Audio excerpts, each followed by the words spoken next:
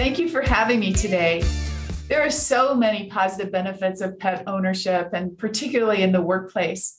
But we know that pets really help us, in particular dogs, get more physical activity, which is a great health benefit. And importantly, in this past year, pets really help to reduce stress, particularly in the workplace, which has great benefits in terms of productivity.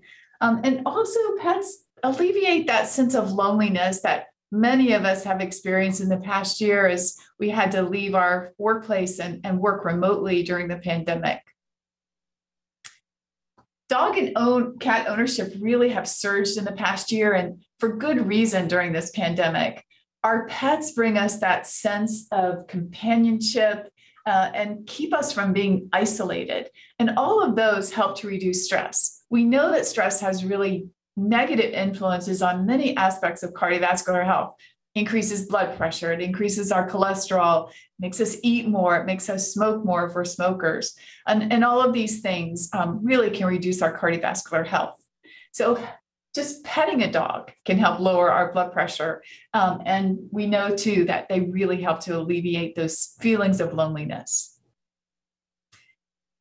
Including pets in the workplace is the reason the American Heart Association started Best Friend Fridays. We know that pets in the workplace increase employee engagement and productivity.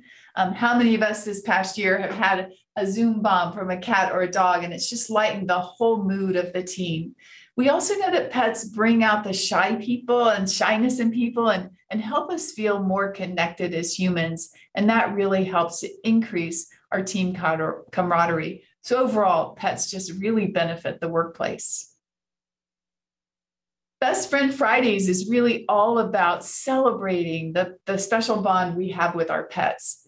We, the American Heart Association, encourage you to post photos or videos of you and your pet at work on Fridays using hashtag Best Friend Fridays. For more information on on the benefits of pets at work, visit heart.org/pets.